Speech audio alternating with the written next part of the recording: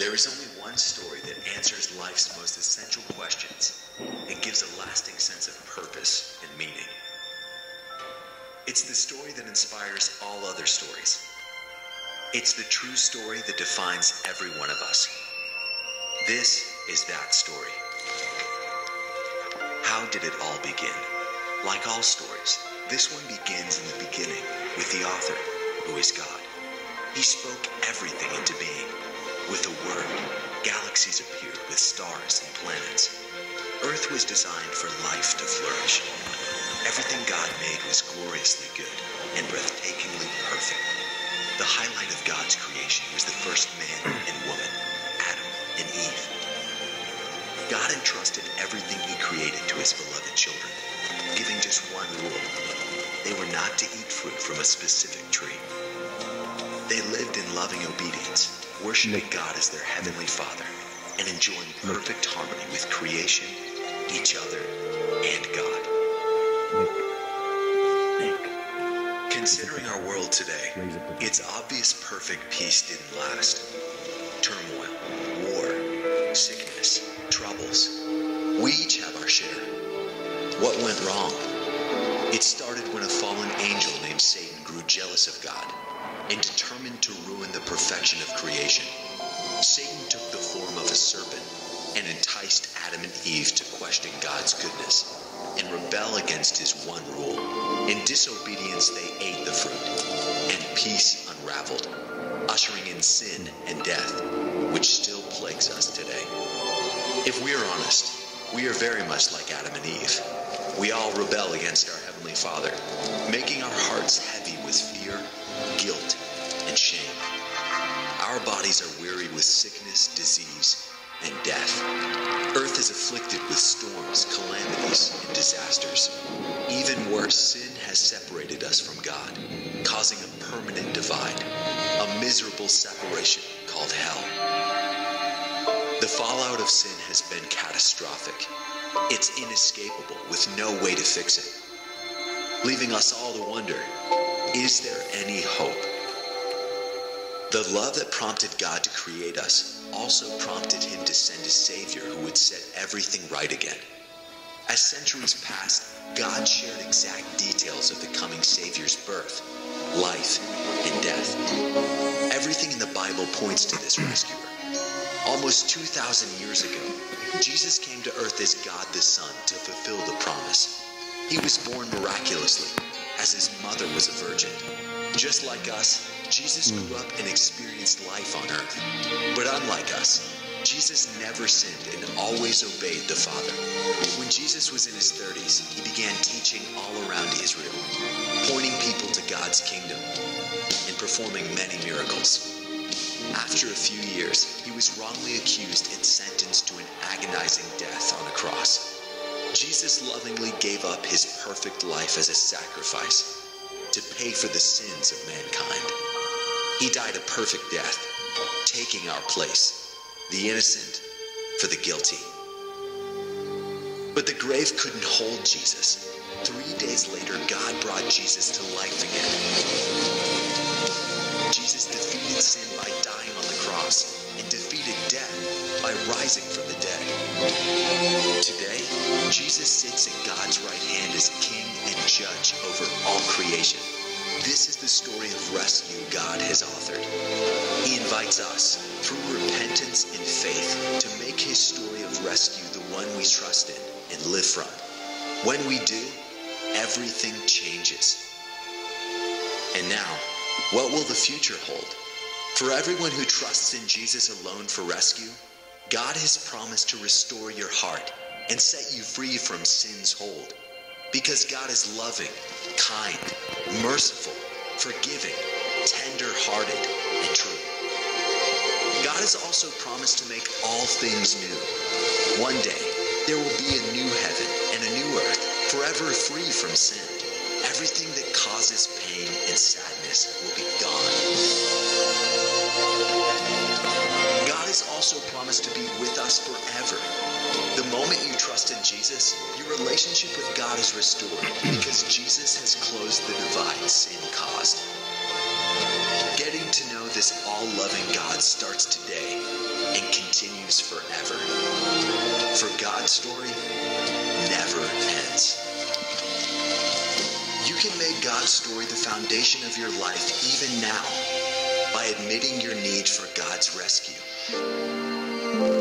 asking forgiveness for your sin, trusting in Jesus Christ alone to rescue you, following Jesus in faith from this moment on.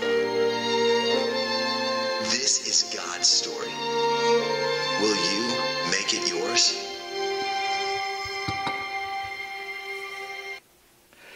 We want to talk about restoration or reconciliation of the heart. Can I just ask you, start with a question? Is your heart restored? And I really mean it. Is your heart restored? Okay. It is about the heart, isn't it? Christianity is about the heart. What does that mean? Restored, reconciliation. Prefix again, right? Conciliation means peace. Bringing enmity to peace. In other words, if you're not at peace, you're in hostility relationship with three things that I mentioned. With God, literally, I'm not exaggerating, okay?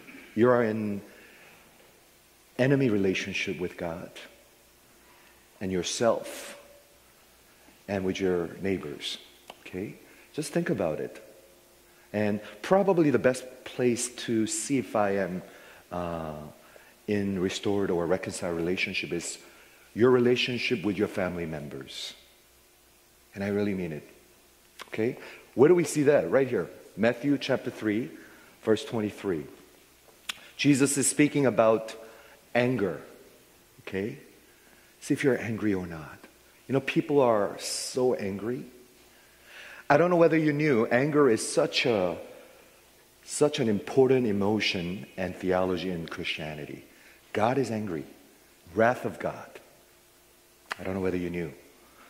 But that wrath stems from love. What do you mean? See, let me illustrate this. Do you get upset about what's happening in the Middle East? Do you get angry? You do, but not really, right? But let's just say your own child is beat up by, let's say, 10 big guys. Would you get angry? And of course, answer is of course. Anger to a point where I would risk my life to save him and get rid of that source of assault. What's the difference between what is happening in Middle East? Isn't that atrocity happening in Middle East much worse than that? Of course it is. But what is the difference? Your love and affection toward the person. Anger stems from love, okay? And God is love, and God hates anything that destroys his children, okay? I think that's where we need to stand. And look at this. He's talking about anger, and just a couple of verses will set up everything. Let's say if you are offering your gift at the altar, in other words, you are worshiping, right, like right now, okay? And there you remember that your brother has something against you. You just don't have the right relationship. What do? Jesus is teaching. Leave your gift there before the altar and go. First, be reconciled to your brother and then come and worship. Do you hear it? Among other things, I think what can we make out of this teaching? Your worship really is useless until your heart is set right with other people. Wow. That's a pretty significant teaching, because over the years, doing ministry with this generation or even older generation, not just Asians, in Africa, we do ministry in Africa, in Philippines or Korea, in Europe, wherever you go, the issue is the same. You know what it is? You just have such a distorted relationship with your close family members. A lot of times your father. A lot of times. I know I'm stepping on a very dangerous area right now. I remember some years ago, some grown-up men. He was about 35 years old. He was a graduate student. And after our Light of Love ministry, he came to the front and he testified. And I shared this story before, but I want to share it again, only to just kind of like remind you and trigger you. And he came to the front after the retreat, really blessed. And basically, he is giving his testimony. Started out by saying, I detest my father. I detest my father. You know what that word means? Detest. You don't normally use that kind of word. Detest is, I think, strong hate. I even hate the idea of thinking about him. Can you imagine that? You live like that? And then you get married? And then you try to parent another person? Can you imagine that? What are we going to do about that right here? As you are worshiping, reminded of His grace upon you, then go and reconcile and come back and worship. There are two relationships mentioned here. One is your relationship with your Maker. There's no way to ignore that. No matter how much you say, I don't care. There's just no way to ignore that. You know why? Because you came from Him. He made you. And you know what? You're going to be standing before Him. Right? And then there is a horizontal relationship with your neighbors, which goes through you, of course. Relationship with yourself. And then there are other neighbors. Whole host of our neighbors. Let's say my co-laborers and my neighbor who lives next door. But probably the closest neighbor to you is your family members.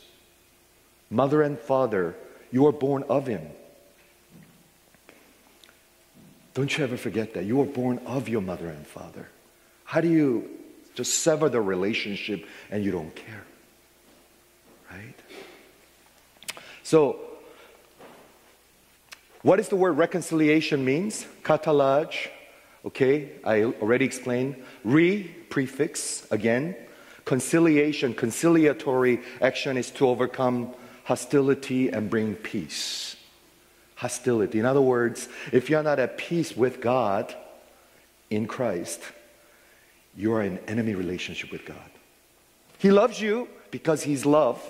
Doesn't mean you are in okay relationship. You're not. Okay? You're not. Make no mistake about it. You're in a very risky place because you are in enemy relationship unless you are in Christ. Okay, the synonym would be appease or peace. Okay, I think that's key word. Do you have peace? Do you have peace with yourself? What does that mean? You know what I mean. Do you feel okay about yourself? Do you feel okay about your past? Do you feel okay about your family? Right? So, synonym is peace, and the original word katalaj. Kata is a prefix, okay? And laj means change from enmity or enemy relationship or to friend relationship. And interestingly, if you could remember this, it also means exchange. Very, very meaningful, okay? Reconciliation is exchange. Either you are in enmity relationship, enemy relationship, or in friendship relationship. Can I ask you? You answer to yourself. Are you in friendship relationship with God? Or are you in enemy relationship with God? Or maybe you don't know, right? I hope Lord will speak to you today as we go through this. Never once, William Barclay say, once God is said to be reconciled to man, it's always man who is reconciled to God. And we will see this because God wants to reconcile with you. It's such an ironic thing if you think about it. Because relationship is between two parties, right? A and B, or husband and wife, or brother and a brother. Some sort of relationship is always between two parties. Now, when there is a twisted relationship, whose fault is it usually? Husband or wife? Husband? It's wives, right? At least 30%. Wives, whose fault is it? It's always husband. But I think, truth of the matter is, in human relationship, it's never 100% and 0%. It's always 50-50% or 70-30%, 30-70% or 95-5%, but it's never 100 and 0% fault. But the relationship is different with our God because God is holy. We cause 100% of the cause of broken relationship. So it should not be him who should seek after reconciliation. We should seek after it, but we don't. Do you want to be at peace with God? Not really, right? You're in your own life, don't you? That's our human wickedness. But somehow, he's the offended party, but he wants to bring relationship back to you. It just does not make sense right there from the beginning, right? So, today's text, if you could just look at this. This is an incredible text. I would say comparable to Great Commission. So I hope it draws your attention. This is compatible to Great Commission or Great Commandment. Go and make disciples of all nations. What is your life about? What is the purpose of church about? I think this is what it's dealing with. Therefore, if anyone is in Christ, he's a new creation. Old has passed away, and behold, new has come. Can I just ask you, are you in Christ? What does that mean? Are you sure? Are you in Christ? Are you outside of Christ? Youth group, up here. Are you in Christ? Now, I'm speaking to you. Are you in Christ? You should know this. Today I'm going to try to explain this. Pay attention. Because if you're in Christ, you're a new creation. If you're not, you're not. Okay? What does that mean, new creation? Creation is the work only God can do. You do not create out of nothing. You can't. We human beings can't do that. We could be creative, but we cannot create out of nothing to everything.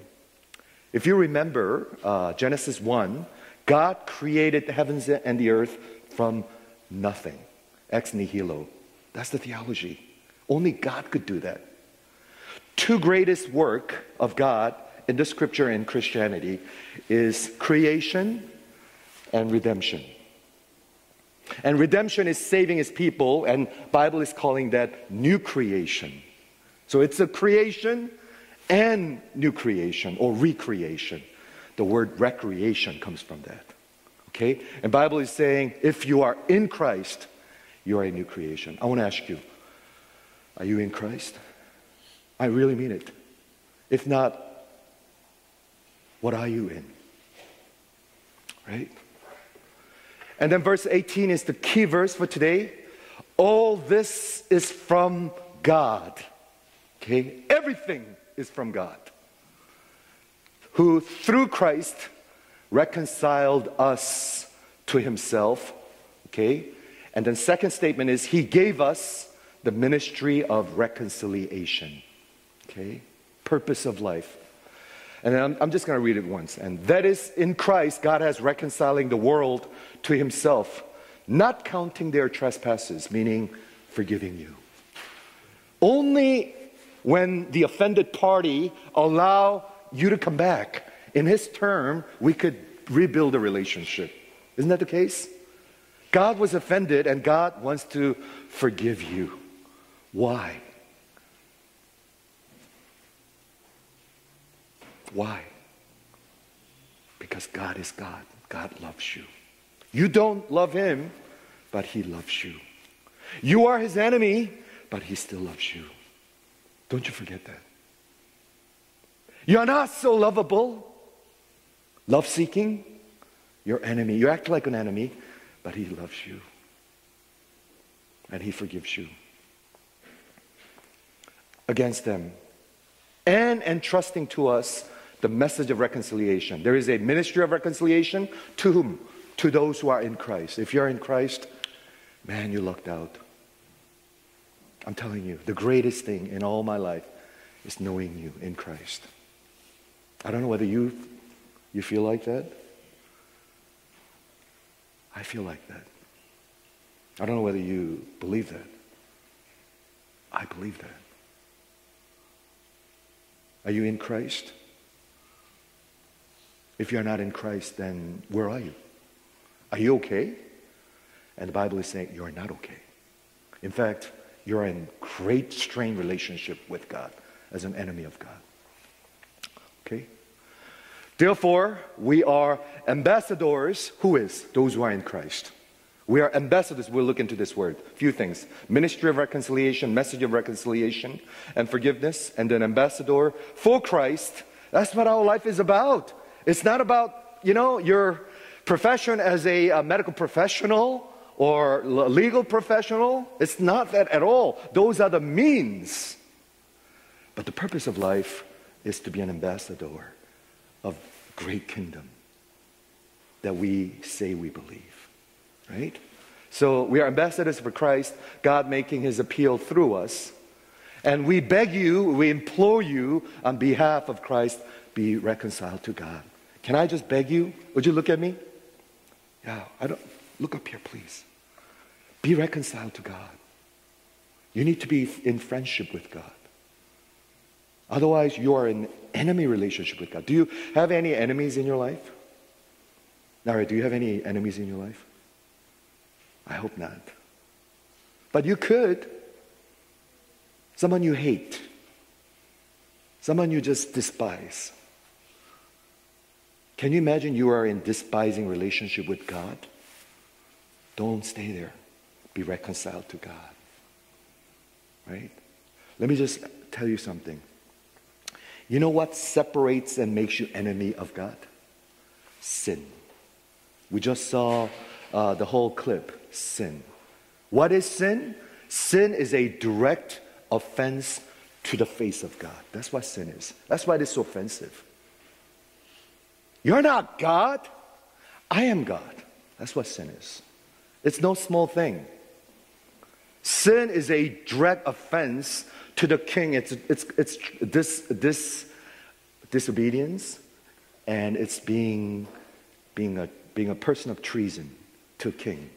It's no small thing. He doesn't take it. He doesn't take it lightly. He does not. We take it lightly, but he does not take it lightly. Okay. What is the message of reconciliation? What is the gospel? The famous verse 21. For our sake, he made him. Who is he? God. Who is him? Jesus. God made his son to be sin. Okay? So that you will be his righteousness. Do you see the exchange? And what is the purpose of that exchange? What is the basis of that exchange? You? It's not us. It's all from him, the Bible says. Definitely not from me. I don't even desire it. He made him to be sin, who knew no sin. Who qualifies for that description? Only one person, right? So that in him, in Jesus, in Christ, we might become the righteousness of God. That's the text for today. And I want to ask you again, one more time. Please answer this. Are you in Christ? If you are not sure, please speak to us. We'll help you understand this. Please speak to us. Because I don't think this is something you should brush it off and then just kind of take a chance. I don't think you would want to take a chance on this. Let's say your insurance, automobile insurance expired. Do you take a chance and then you just still drive around? You could. I don't think you should though. Because you get into an accident and, that could be a big trouble. You don't take a chance on things like that. How much more about your relationship with the living God? You want to take a chance on that? Is mortgage more important? Is getting into graduate school more important than that? Is hanging out with friends could be more important than that? Now reason with me, people. Reason with me. Right? So today's text, I want to just mention a few things. Okay, verse 18. All this is from God. And two major statements. Can you look at this? One is, through Christ, God reconciled all of us to himself. We were enemies, now we are in friendship and family. That's the gospel. If you're in Christ. Only if you're in Christ. And I want to say it again, only if you're in Christ.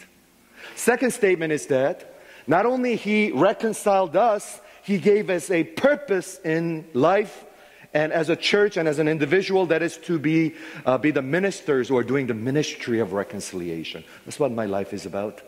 That's what your life is about. Ministry of reconciliation. We are ministers. Huge statement right here. Be reconciled to God, right? All things are from God. Everything is from God. He reconciled us through Christ. First statement. That kind of explains the status.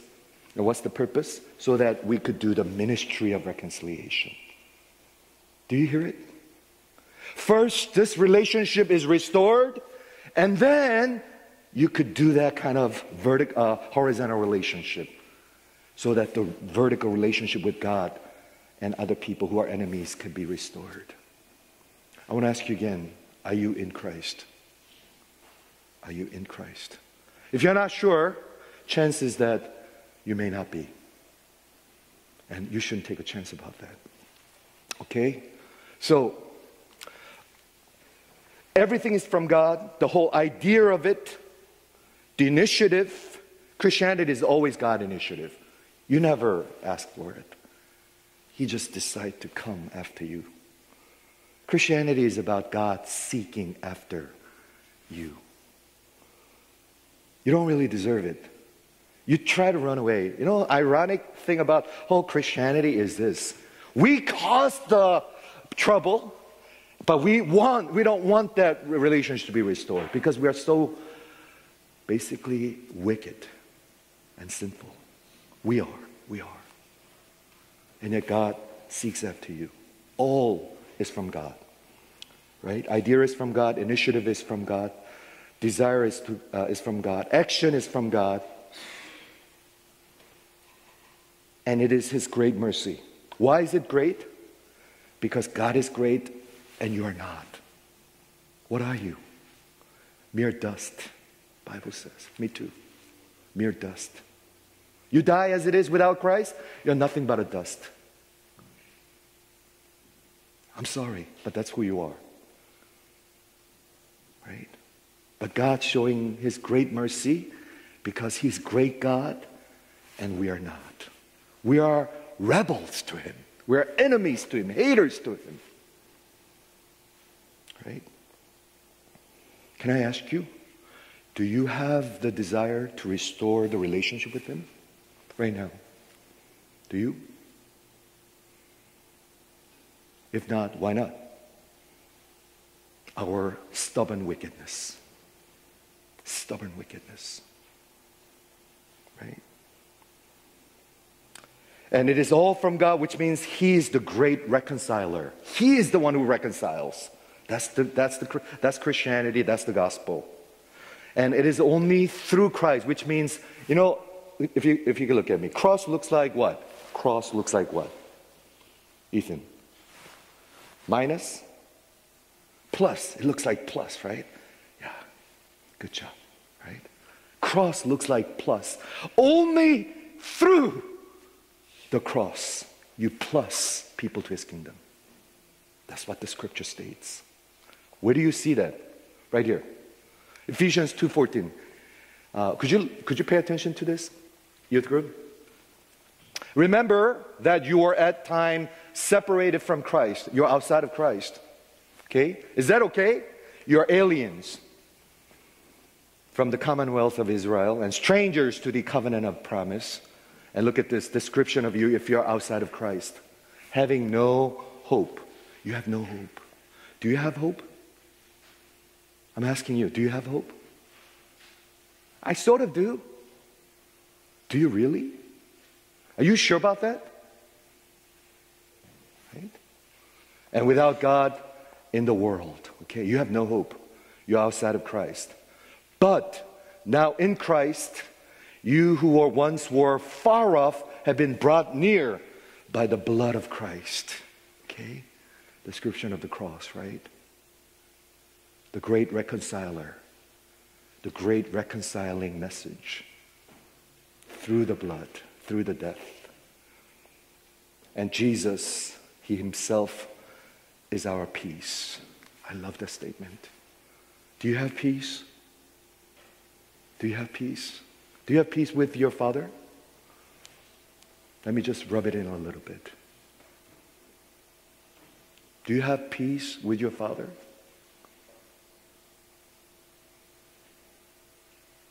Do you have peace with your Father?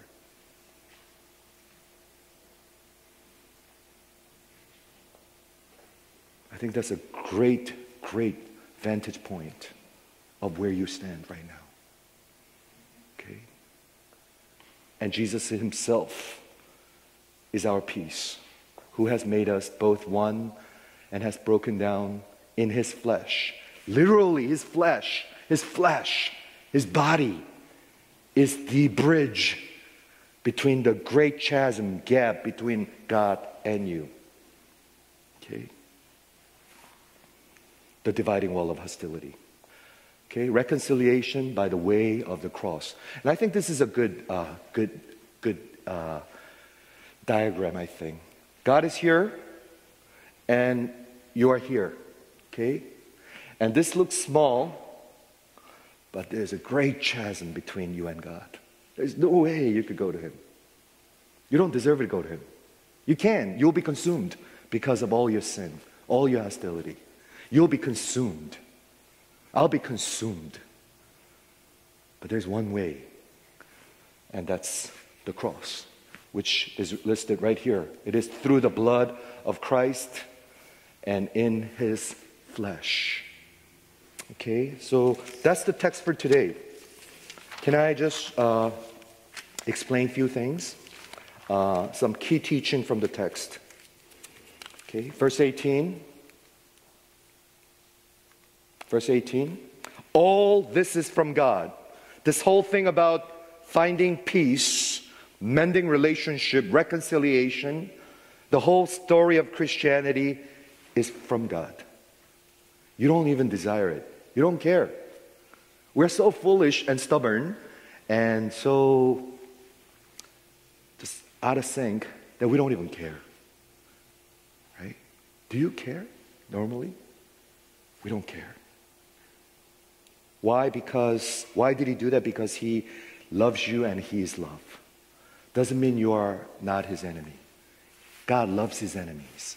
We don't, but He does. He's the great reconciler. It's His desire, His work, His action. While we were yet sinners and rebels and dead enemies. I don't know whether this is a good illustration, but would you hear me out? Let's just say Taliban, Al-Qaeda, ISIS. I'm not saying they're the worst people, but they would execute Christians just because they are Christians. They would, right? But God desires to bring peace with His people. He doesn't hate them. You may hate them, but He doesn't hate them. He wants to bring peace with Al-Qaeda people. You probably feel like I'm better than Al-Qaeda people. You're not, actually. You really are not. I'm not. But He desires to bring peace with Al-Qaeda, Taliban, ISIS, because He is love and He loves them. Not counting their sin, okay? Forgiveness. In fact, He went on a great deal more, and He called you and I to be ambassadors of this great kingdom. Can I just ask you, let's say I'm an ambassador. What does that imply? Can you think about that? I'm an ambassador. You are an ambassador to New York City. That's what the scripture is saying. You are an ambassador. Are you a citizen of U.S.? You are, but what does that mean? You are ambassador of another kingdom. Does that make sense? If you are living in your own kingdom, your country, you are not an ambassador. Meaning, when you are an ambassador of Christ or Christ's kingdom, you represent Christ's kingdom. Let me ask you, who's stronger, Christ's kingdom or United States of America? Which one is stronger? You're not sure? It's Christ's kingdom. America will come to cease at one point. Every nation will be, Bible says. Okay? Every nation will be. In fact, actually that's a bad example. Let me just say, one country you're living in, because I don't want to keep talking about U.S. This nation is in enemy relationship with Christ's kingdom, okay? And Christ reigns and is sovereign. He is sovereign king. And you are an ambassador. Would you cringe? Should you cringe? No. You know why? Because you represent the greater kingdom. In fact, the greatest kingdom. Am I cringing before you? I'm not. I don't want to. Although I want to deliver with sensitivity and humility, but I don't think I should cringe before you. Right? Because I represent the sovereign. You are the one who needs mercy, not him. And I'm delivering that term. Right? Ambassador. I represent a kingdom, I represent the king, and I'm in a foreign place. This is not my home. Bible says it very clear. U.S. is not my home. This world is not my home. So my job is not change U.S., but delivering the message of the kingdom. I hope you hear this. My job is not changing the politics, changing the culture. My job is to deliver this great message of reconciliation to you. Okay? If you humbly receive this great message of mercy, you'll be saved. Okay? And you have a choice. You do have a choice. What's the choice you have? You humble yourself, or you harden your heart. You really have a choice. Right? That's what it means to be an ambassador. I'm an ambassador, you are an ambassador. I think that's what it means to be a church. Church is standing here, right? Church in New York City, we are ambassador. Meaning, we're not to change this culture of New York City, but delivering the message of reconciliation to this New York City. I hope you get it.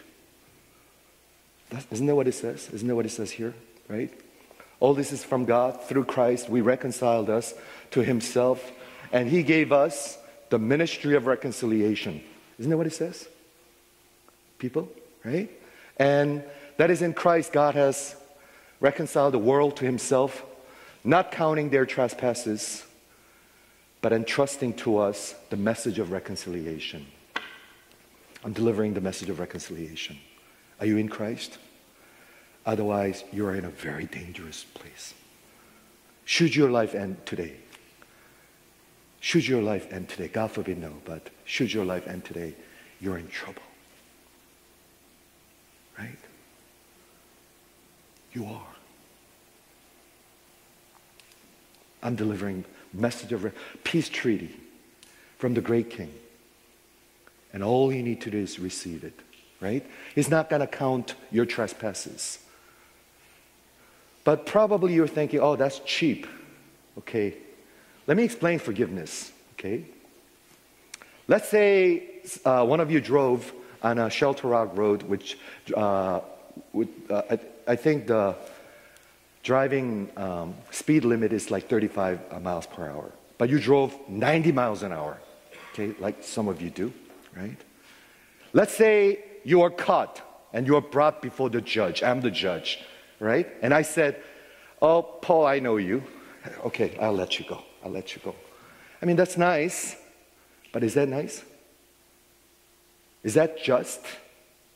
Am I the right kind of judge? No. I know Paul, so I could do that. I know Dan, so I could do that. But if I just continue, oh, okay, forget it. I know, forget it. If I do that, I'm not the righteous judge. I don't think I qualify to be the judge. God can't just say, okay, I forgive you. He can't do that. He is just, and he's the justifier. How did he do that? How did he do that? That's the message of reconciliation. How did he do that? Right here. Okay, let me explain this. For our sake, he made him, Jesus, to be sin who knew no sin. Okay, there are only two parts, okay? He made him sin, he made you righteousness. Let me explain the first part first. He who knew no sin, he placed him on the cross. If you just look at me. And he became sin. Doesn't mean he became a sinner. The right word is counted or reckoned, or a little bit more theological word is imputed, which means clothed, put it on you. What does that mean? It means every single moment of Paul's life and sin Paul lived was placed upon him, and treat Jesus as if he lived Paul's life on the cross. That's what it means. Does that make sense?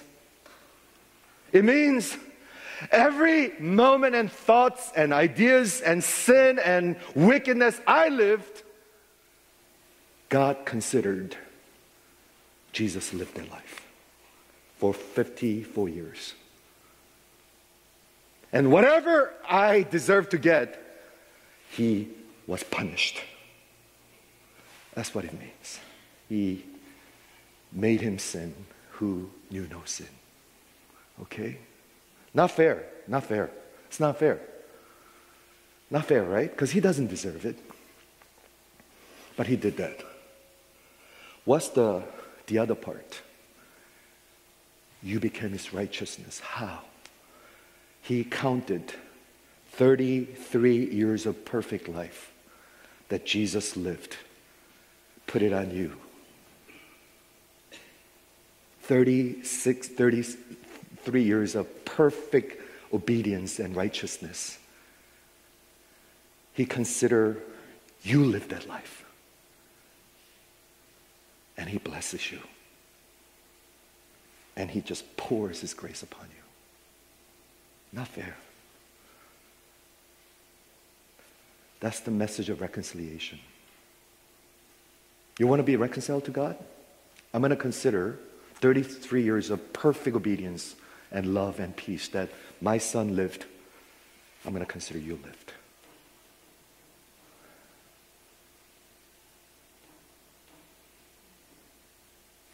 I'm just going to do that. I'm not going to count your sin against yourself, but against him, my son. So I'm a fair person, fair God, fair judge. That's the Christian message.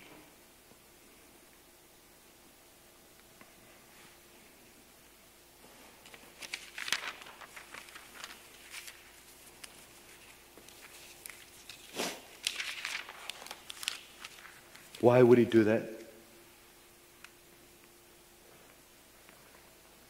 You figure that out. Why would he do that to you?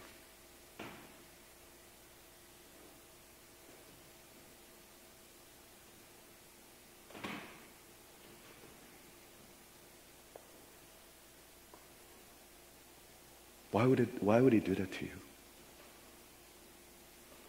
That's his love. That's his love. And this love and this kindness, I pray that will bring you to repentance. Will bring you to repentance. I think that's Christianity.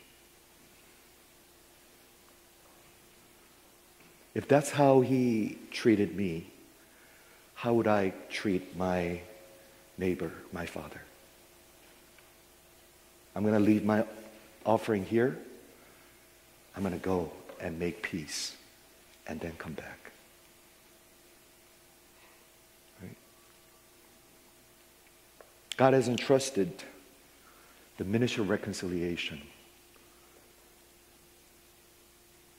That's what it means to be in Christ. When your heart is broken before that grace and kindness. That term of peace that is being offered to you. You know that's ridiculous. It's so ridiculous. But that's what is being offered to you.